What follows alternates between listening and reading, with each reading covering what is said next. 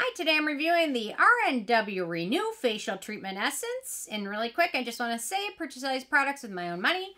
I'll never waste your time with sponsored ads or videos, so if you want to help support the channel, check out nobsbeauty.com, join my Patreon community, or click on the links below. Okay, I purchased most things with my own money, but the other day, Elias sent me a giant box of products to try, so I'm just amazed. So anyway, I don't take anything from the brand, so okay. So they call this an essence toner that helps to strengthen skin while restoring its natural elasticity and radiance, formulated with 3 ferment ingredients and 100% fermented water to nourish and keep skin barrier healthy and moisturized, dermatologically tested, which means nothing.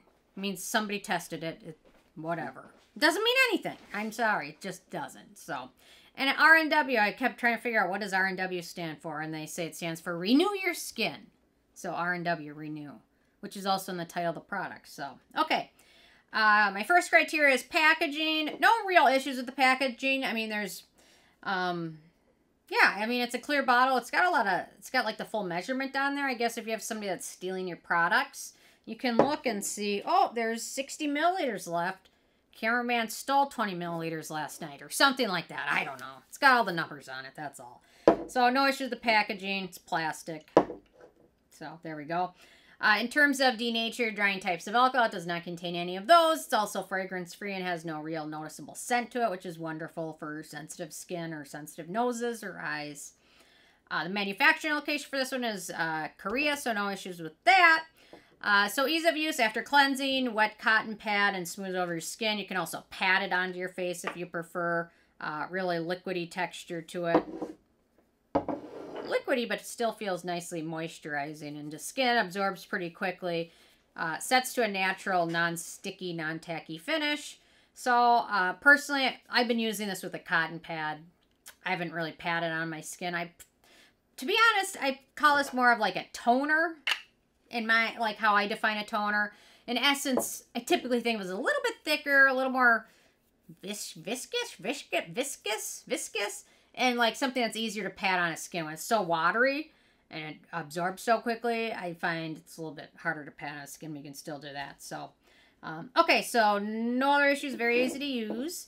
And you can use it morning and evening after cleansing. So, okay, beneficial ingredients in this one. So we've got Lactobacillus ferment, actually a soothing ingredient. It's a probiotic ingredient.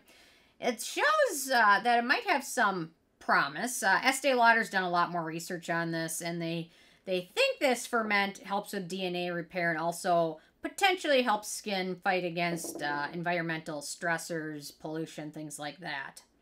Okay, then we've got Saccharomyces ferment filtrate, liquidy ferment made with yeast. Let's see. The manufacturer says it's great at a good source of essential minerals, amino acids, beta-glucan, and vitamins. Also great for hydrating your skin and soothing your skin, and potentially has some brightening and wrinkle repairing benefits as well. Then we've got Trehalose, which is a humectant, a sugar-based humectant. Then we've got Panthenol, vitamin B5, skin soothing ingredient, as well as a humectant. Then we've got Bifida ferment lysate. Bifida ferment is a probiotic ingredient. Another one that Estee Lauder's done a lot of research on.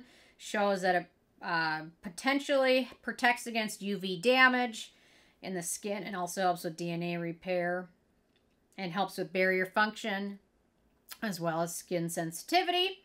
Then we've got Betaine, moisturizing humectant ingredient, and then sodium hyaluronate, which is a humectant. In terms of animal testing, this brand appears to be cruelty-free from what I can see on the sites that sell this brand. Performance. So this one's a nice one. It's a nice toner. It's easy to use. It's not offensive in any way. It's just not exciting. It's not game-changing. I'm interested. I think Heather, she was trying this one too, so I'm kind of interested in what she thinks. But, I mean, it's a decent product. It didn't rank up there for me in terms of other toners or essences I've used, like the I'm From Rice toner, or the Claire Supple Preparation toner, or the Vegan Kombucha Tea Essence. It doesn't rank up there as game-changing. It's good, it's reliable, it's non-offensive, but it's just not a must-have. I'll definitely finish it, but it's not a must-have. It's not a repurchase. I don't put it up there with some of those other ones. But nice thing is, in terms of acneogenic or acne-prone skin, there's only one ingredient of note, and that is Carbomer, so that makes it very friendly. It's got a pretty short ingredient list, so... okay, in terms of the price, so this is a full size, 140 milliliters, 4.7 ounces. Retails for about $30. It's a little pricey.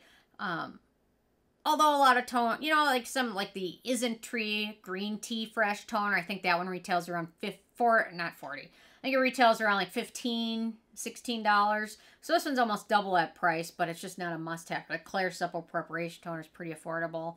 So, I mean, it's not expensive, but it's not cheap or affordable. Unless you get on sale, of course. In terms of the it factor, again, it's a decent toner. It works well in my morning and evening routines. I love that it's fragrance-free. It's reliable. Obviously, I've been enjoying it because I'm almost finished with it. So that says something, especially when I have so many friggin' toners already. But it's not a must-have. I wouldn't hesitate again to use it in the future, but it's not something where it's like, oh, I want to spend $30 because I find this does that much for my skin. It didn't irritate my skin.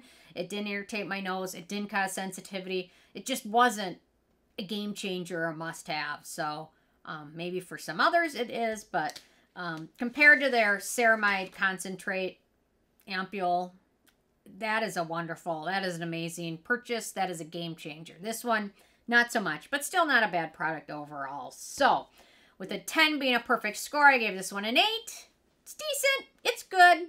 Just not a 10 like Amazing Superstar, but still a good product. So anyway, interested hearing from you guys if you've had a chance to try this and if you have what your thoughts are. So leave a comment. Love hearing from you guys. And stay tuned for more tomorrow. Thank you so much. Bye, guys. All right.